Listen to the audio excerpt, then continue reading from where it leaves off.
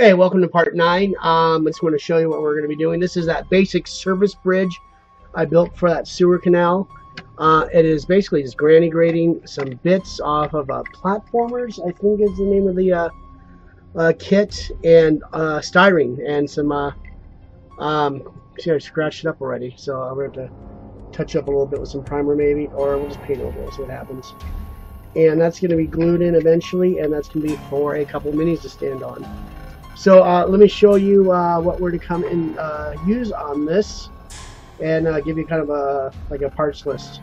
Be back in a second. Hey there, I'm back. What we're going to do is try to do some, some rust effects as the base coat. I'm going to start with a light purple. I know that's funky, but it does give us some depth. This is kind of a rusty, reddy brown. A little bit of an orange, Hazard Orange by Minotaur. And then we have, this is amber. So it's kind of like we're going to use this very sparingly just to kind of highlight the orange parts, because obviously this is old rust and newer rust. Then we're going to go with the satin varnish after that from Liquitex to protect everything. Then go in with the heavy chipping fluid.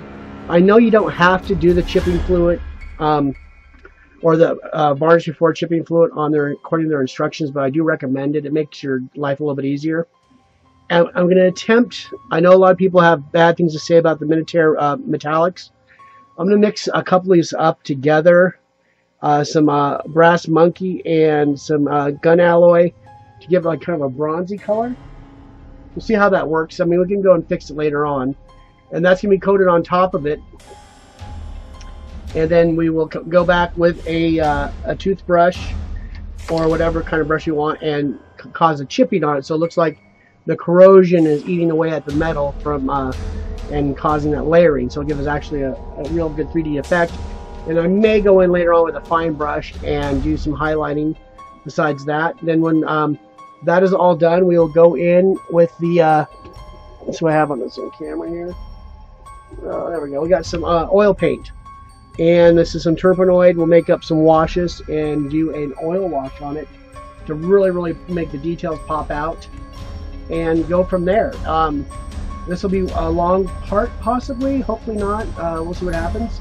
If you can't hang in there, there's going to be, no hurt feelings. I know everyone's time is very valuable. So we'll be back and get started on this. Okay, we are back. I got the, I guess it's called Eki Moss. It's kind of a purpley color. Let's see if you can see some of this laying down. Yeah, see, it's purpley. I'm going to try to get some really fine lines with this. Put this airbrush through its paces with a 0.2, probably running about a 15.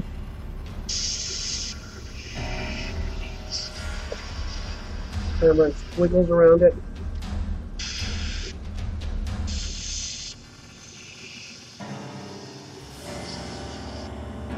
Actually, I'm not digging that at all.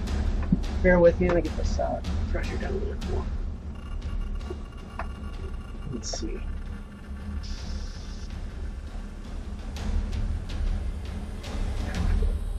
We can see that now. Yeah, we got a little more control now. And just don't be afraid. The little less pressure, the better.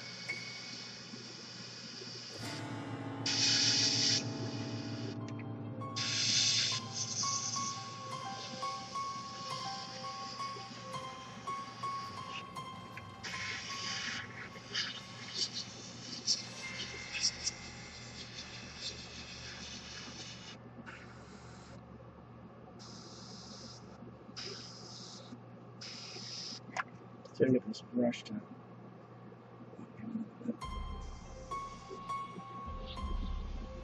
there we go. I'm using actually the needle restrictor on the back, so I can just kind of not think about it.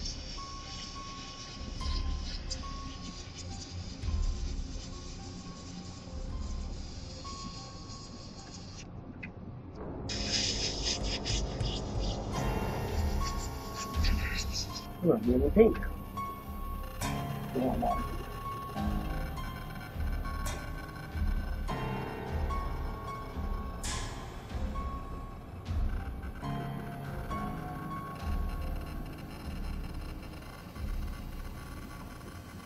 See if that works better.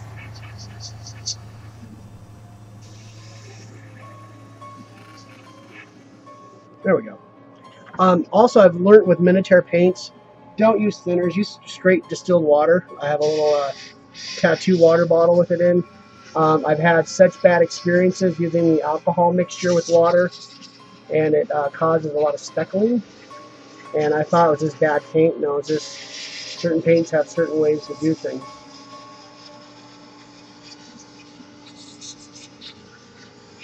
This is kind of another beginner level paint job, just squiggling crap around.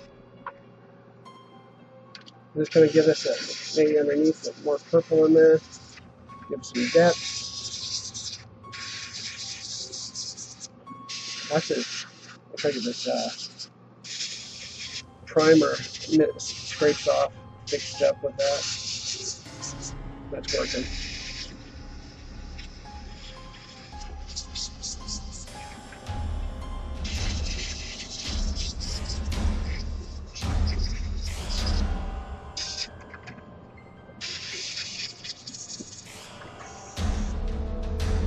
Okay.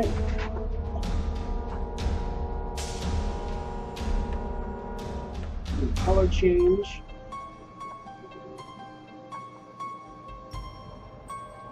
Some water in there.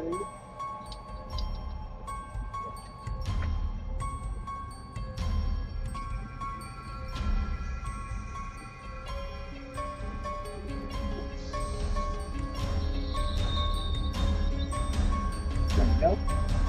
Clean out the cup. I'm doing all this off camera. I don't want to move the camera around too much. Put that back in the center there. Let's go with, let me do some orange so it shows up a little bit better. And this paint goes a long way, so it's a couple drops in your barrel. So I have 3 drops of paint and this a little bit of, actually what I'm going to use, I have some distilled water in one of these, especially when you're doing small details. Those tattoo bottles sometimes get out of control, so I can actually just do like 2 drops of water for 3 drops of paint, and let's go in here and see how that looks. There we go. So maybe let's do that. And also, your paints are all different too. So one paint that's a little more stubborn and a little thicker might be just the pigment itself. And this is more turning like a wash. But it's okay, we'll go back over it. But see how it's giving it that depth now? It's starting to almost get a little bit of rust in there.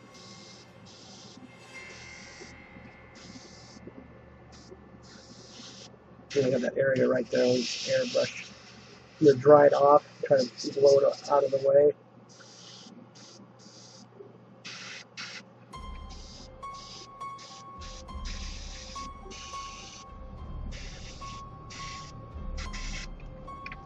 This area I want. Yeah, this paint is a little too thin, but we'll work with it. We're doing rust, we're not doing heavy detail. And then let's get some of this amber flowing through there. Out of there. Okay. So we can go back and forth of these colors just to get the kind of the mix you want and what you feel like it should look like. And then here's the amber again. Let's see if we bring the amber a little bit back. Get a little more. So I'm kind of just using this as a practice palette area. You can see this color. I'm not thinning this one out at all. Let's see, we're already having. Oh, see how it works. We'll go back in.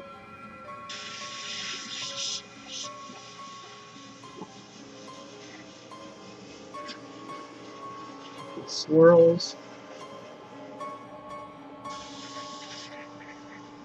This is going to do very lightly. We don't want too much yellow in this. I'll just give it some different color contrasts.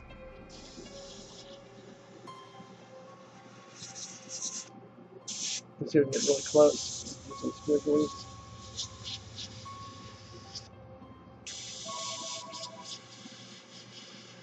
Let me go grab that phone and I'll be back in a second. see you in. Sorry about that. That was just a quick little phone thing I had to deal with.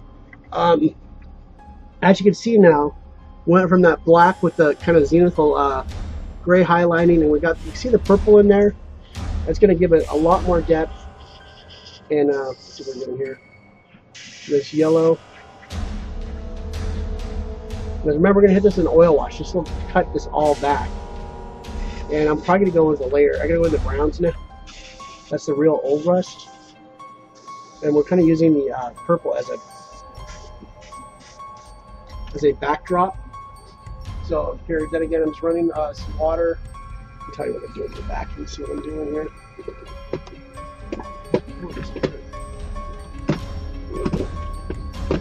Okay, there we go. So I just have a little tattoo. This is, I believe, an 8-ounce bottle. And this, I'm going to fill this up with water, dump it, run a t-shirt through it. I have a couple t-shirts tied to the booth. And they'll get to a point where they get filthy. I'll just get some new ones and throw these away. And make sure that this cleaned out. These are a little harder to clean out than the Badgers. They have a lot of depth inside the barrel. They hold a lot of paint, and it's not that easy to get to them, like with the Patriot 105 or even the Sotar. The needle, you have a lot of access to the needle from the top, and it's a lot easier to clean. So my recommendation, if you ever needed just 2 airbrushes, which probably all you ever need, probably a Sotar and this is Sotar Fine, and then get the Patriot 105, as we have up here, and get the different needles for that, and that could be that's your workhorse always. If you can only get 2 airbrushes, look for Sotars. They're usually $200 to $300, but occasionally you see them for $80 or $100 on Amazon. That's a really great deal. Make sure you get the quick releases for them so they're easy to get on and off your compressor. I'm fortunate to have, let's see if I can take you off the thing right now. Kind of gabbing here, sorry. But I'm kind of having fun doing this today. I haven't done a lot of videos until just recently. That is my, this is an old school Badger Million Air, which is still the Silent Air, weight A20, I believe. Badger no longer rebadges it and sells it anymore, so I got this at a good deal on eBay. And as you can hear, it's very quiet. It sounds like a aquarium compressor. I probably said it in other videos. Apologize if I have been repeating myself. But it's a great little compressor. I got running 2 hoses off of it. And I still have my old compressor there on, I think, on a nice day or on a sunset. If I want to go paint on the deck, throw some newspaper up on the patio table and take that downstairs, and I got airbrush going down there also. Let's go back, put you back on the tripod. Okay, I'm going to go in now with the Bloodstained Mud. I like the name of this color. And I didn't clean this out completely, but as you can see, nothing's coming out of it. With a couple of drops is probably all we need. There's 3. And this is supposed to be, this paint's really, usually really thin. Just that one I had trouble with, but this one's really good.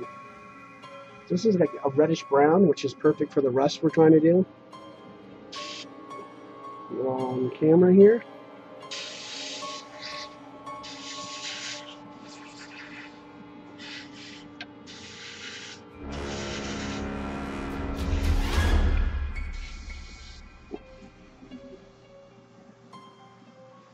I'm just doing figure 8s and S's. And a lot of that purple we used to cover up the mistakes. I think I'm going to hit this side with the other paint. So I'm going to have to come back in here with the oranges again. It's getting really tight so we get nice detail.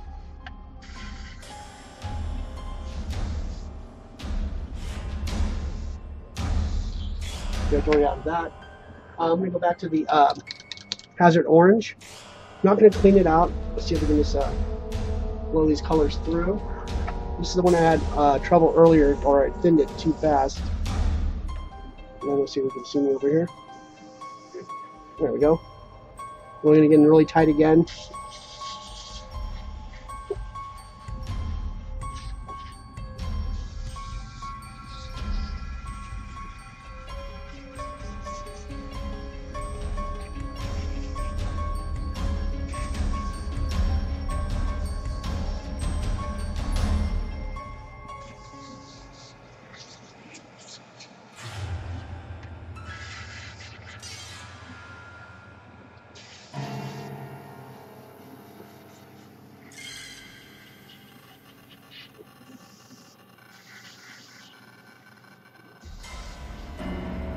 There we go. And I'm just going to throw the yellow on top of that, not even clean it out. So start kind of blending it and getting the different little tones.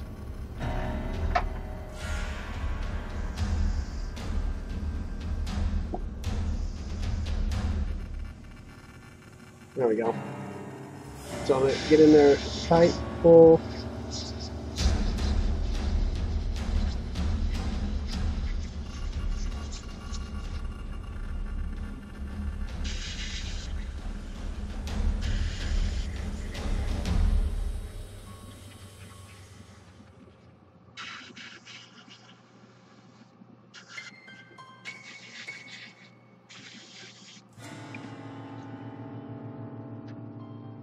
So I think we're at where we want to be.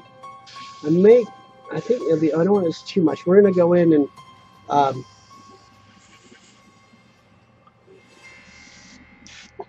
get some splotchiness going on.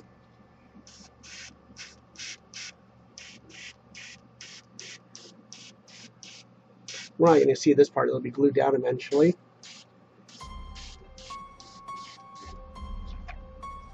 And I think we got something that looks kind of rusty. It's kind of like an old iron rust.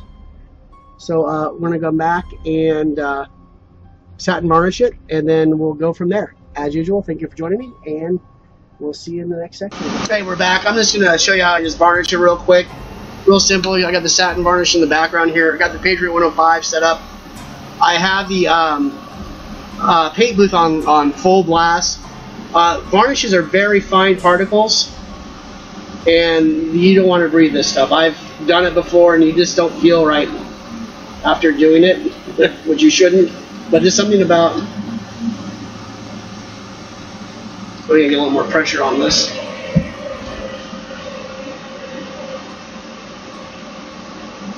There. Since we're not doing so much detail, I need to push this varnish out. There we go.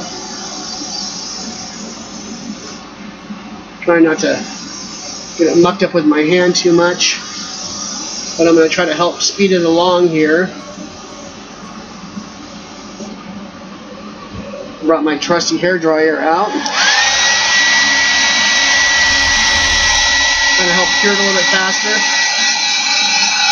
You see all the different color variations we have now. Whoa. Actually, that good. That just melted something. No. Yeah, maybe not use a hair dryer. This styrene went really limp fast. Oh no. It's okay though. We're still safe. Load up some more for the bottom. I have to run some paper or glue in there. I'm gonna just varnish that in there. Hold that down.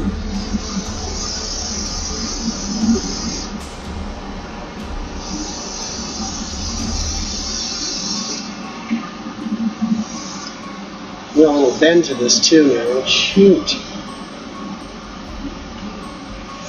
Actually, I can fix that with the hairdryer later. Oops. Now be careful getting too sporadic with the airbrush.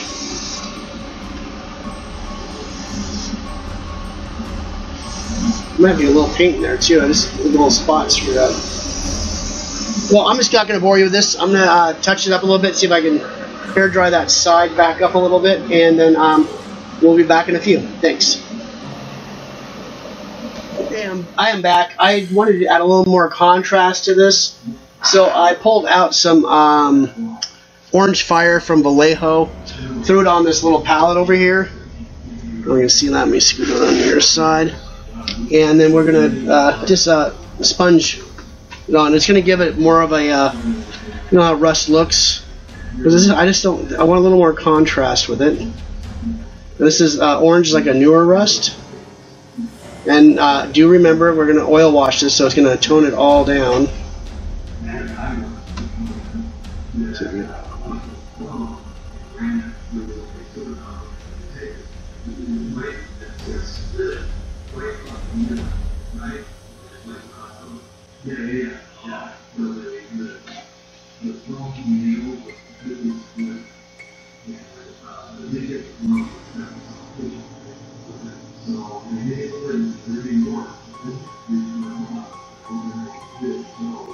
You see how it's kind of bringing it out. And yeah, please, a lot of times when you're doing these miniatures and you do oil washes on this stuff, you really want to kind of over exaggerate it, do a cartoony amount, and then the oil wash, or also people call it a filter, will filter it down and blend it into the other colors around it, since you're adding a color on top of it technically. And the oil wash could be left on and blended, or you can wipe it off completely, so it gives you a lot of control of what you're doing. We got these edges, it'll be fresh there. Probably have some like metal on there too eventually. Do some probably bring in another thing, do some lead pencil, so wear marks on where the foot traffic has been, so there's not a chance for rust. It's just bare metal. It's worn down with the traffic through the sewer area.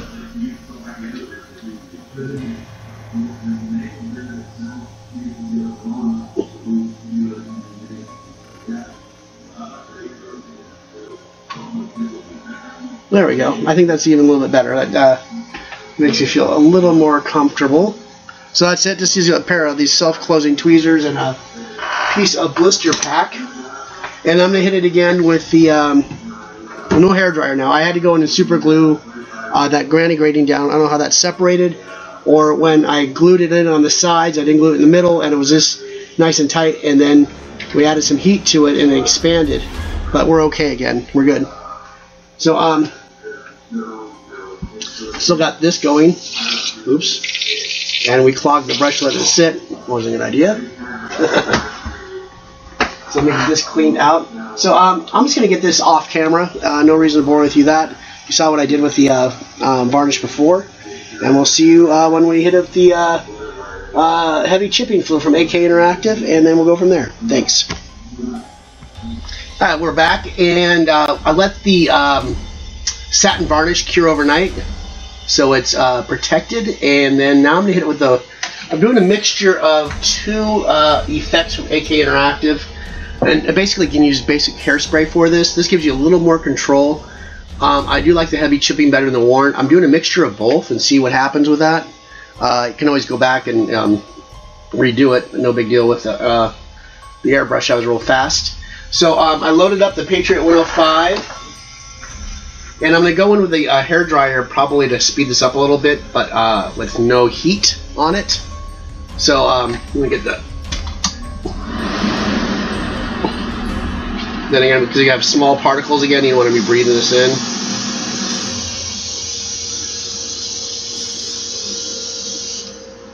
Really simple.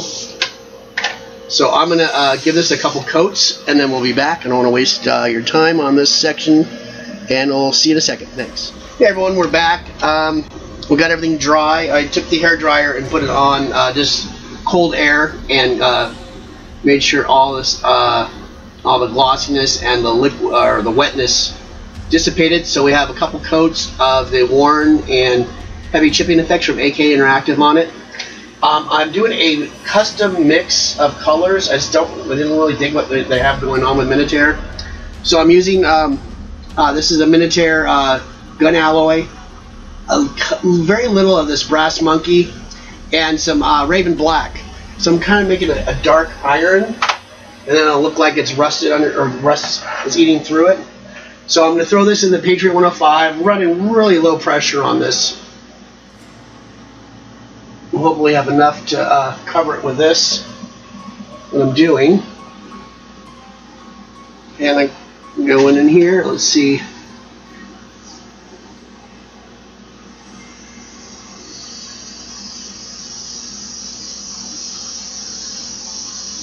Very good coverage. That's nice. Just want to give it I don't want to give it too much paint to have to dig through it later on with the wet paint brushes and what other tools I want to use. What I'm probably going to do is get this top part all done and hit it with the hair dryer, so you can see the coverage going real quick. And I'm going to finish this off camera and come back. So you got nice iron looking bridge. And I'll be back in a second with it finished, and then we'll chip it. We are back. I have got 3 tools I'm going to work with. I have an Army Painter stipple brush, very stiff brush. I have, I believe this is like an eraser. So you have like a good solid rubber tip, and I have an old toothbrush. And I have some water off camera. So let's just try the toothbrush first. We're going to try the bottom. And see how we do.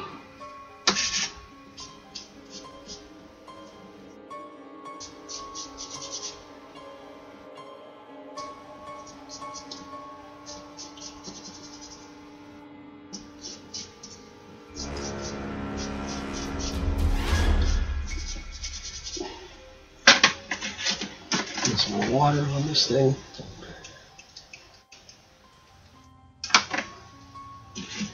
Try the stippling brush a little bit.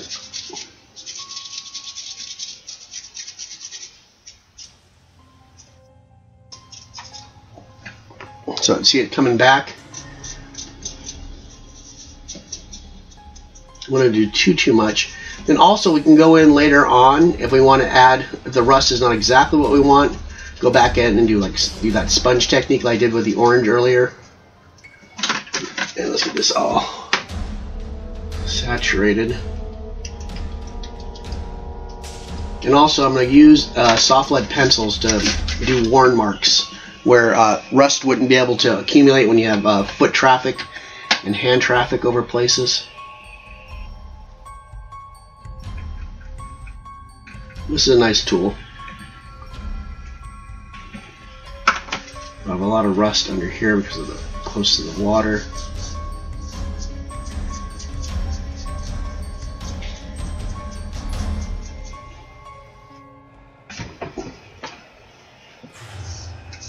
Kind of just saturating it with a little bit of water first, then going in with the brushes.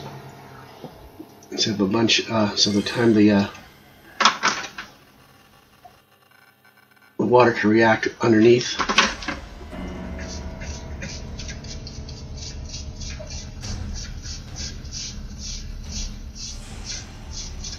So I'm going to get this foaming thing, just go in with a rag or a t-shirt and just blot it off.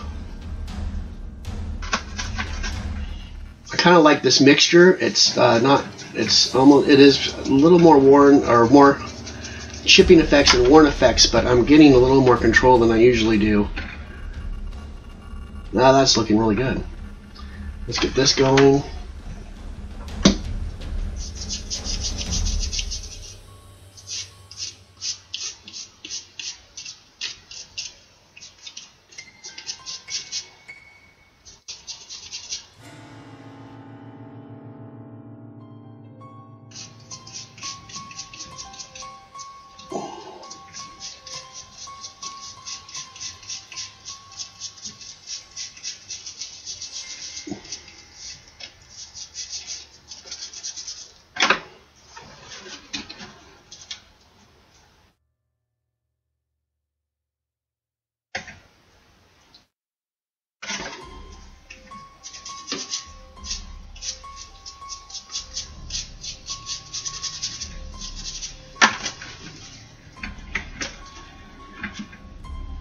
So I think we're good. That turned out pretty nice. It still has that dark iron look to it, and we have the rust all appearing on it. And I think that's what we're going for. I'm gonna hit this with a hairdryer real quick. We'll come back. I'll do some the detailing with the soft pencil, and then we'll do an oil brush or oil wash on it. Oil brush, and I'll see you in a second. Thanks. Well, off camera, after we did the chipping, I did a anti-shine by Army Painter? Yeah, Army Painter anti-shine. Ran the booth at full force, so I got all the fumes sucked out. So this has got another protecting, protected what's done on it, so nothing else can be chipped. You're seeing we got the rust effect we were looking for, and we still have that iron look to it. Very happy with that, what it turned out. I want to do some worn areas, like where people will be gripping it and stepping all the time. So I have, I can read that, Semi-X classic drawing pencils. I'm going to use a softer lead, So that's a 6B or a 5B. There's a 4B. Here's a 5B. Let's try a 5B and see if we can do this on camera. So like areas like this, where you can see this rust wouldn't really be there because you can just then blend that in, especially edges. That'd be really worn.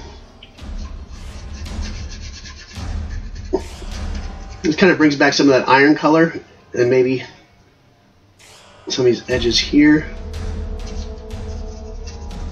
Use your finger to blend it.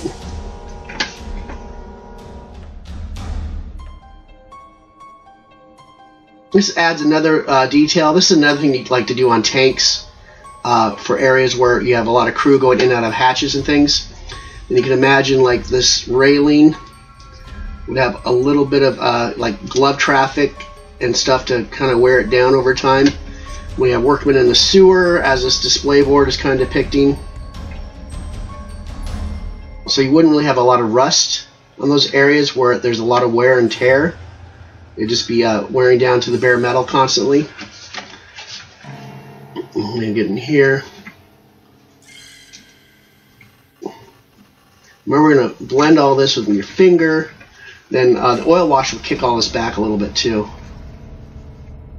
You can see some of my cutting wasn't too good on that grading, but that's okay.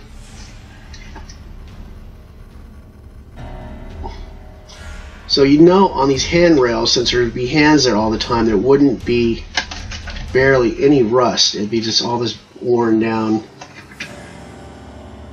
shiny metal.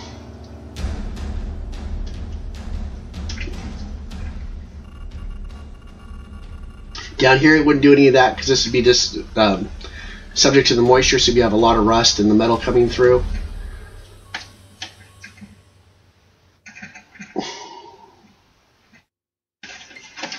You'd have rust around the bolts because you're obviously the boot wouldn't.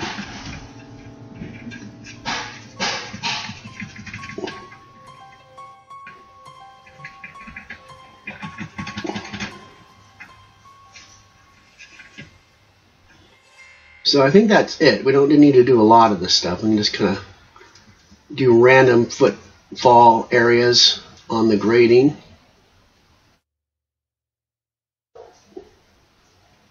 And that'll be it on that. And then we'll come back and do an oil wash on it. Thanks for joining me. See you. Yeah, before we go further with the bridge and finish it off, I just wanted to show you what get a good look to it. I like how the metallics are contrasting with the obviously this is all primered still. This is not even nearly done, and I think there's going to be some stark differences here. I might do like a light concrete, then we'll do the cobblestone, and this will be a darker hewn stone. So we'll be back in a second, and we're going to do the oil wash on this real quick. See you. We'll finish up on the bridge here, not finish up, but get the oil wash done. What you see I have in the middle here, I'm just using odorless terpenoid. I have, actually, this is actually my clean one. I've been cleaning the brush in it, so it's a little more in there. And I have this section right here next to the two colors. That's going to be where the wash is going to be made. And I kind of want to do like a dark brownish black. So we'll just throw some black in there, and then we'll get some big chunk of brown. See how that looks as a wash. I think that's kind of almost like a Devlin mud, but in an oil base. A little more brown. We'll probably need more wash or terpenoid. I keep the big bottles, but I like having control and less waste this way. Just control your. I love dropper bottles for everything I use. It's just so much more control and yeah, less waste and easy to transport too. When you're going to your game shop and stuff, you have these little bottles. And just refill them when you get back to your man cave or studio, whatever you want to call it. Let's get in this a little bit closer.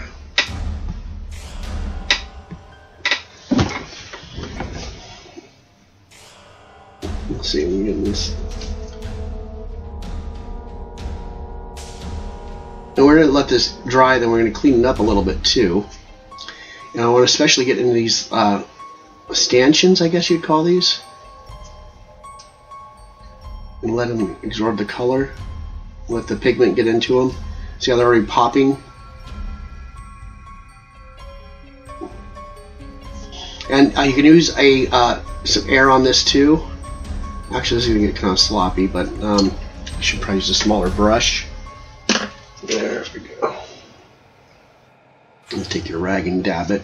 So you already took it off. So you want to get you want the appropriate brush to use. Wash might be a little thin, but we'll work with it.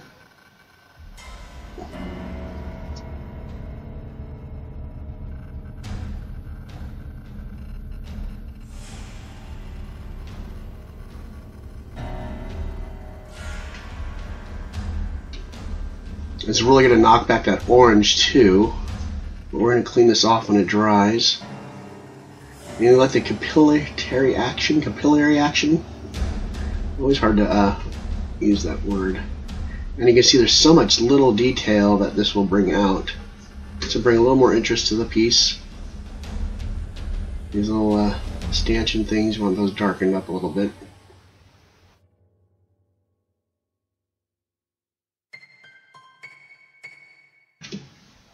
So, you can see it started getting way more details, popping a lot better. So you can get in there. I might have to thicken this wash a little bit, but we can just do go and clean it up and do it over and over again. So I am not going to bore you with this, and this is one thing I knocked the paint off. But that'll be always a little. I don't want to do too much detail down here, but I like to get that just to make those rivets pop.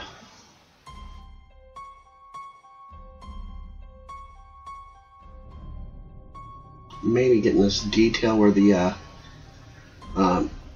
iron is overlapping. Let's give it some more detail and depth.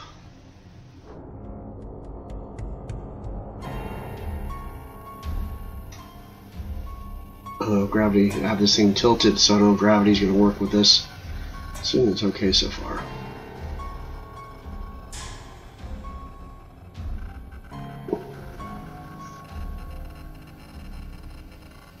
So I'm going to work on this for a second. I'll be back and show you what it looks like and then clean it up a little bit. See you then. Okay, we're back. So you see now I got the oil wash in. And I'm just going to take a little bit of it off. I'm taking a common like Walmart or dollar store cosmetic sponge. I'm going to saturate it with some clean turpenoid. Don't need a lot. And I kind of want to maintain like shadowing with the wash. So I'm going to just do like a quick wipe down. You can see it's pulling some of this off. And also I said Devlin Mud, but nowadays no one uses Devlin Mud anymore. It's Agrax Earthshade. More kind of like the color I made. I'm trying to do the little bit in there.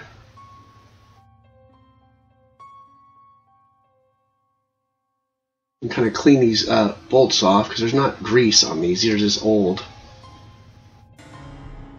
So you just want to maintain that, get that detail to pop out still. Stay on camera here. Sorry about that.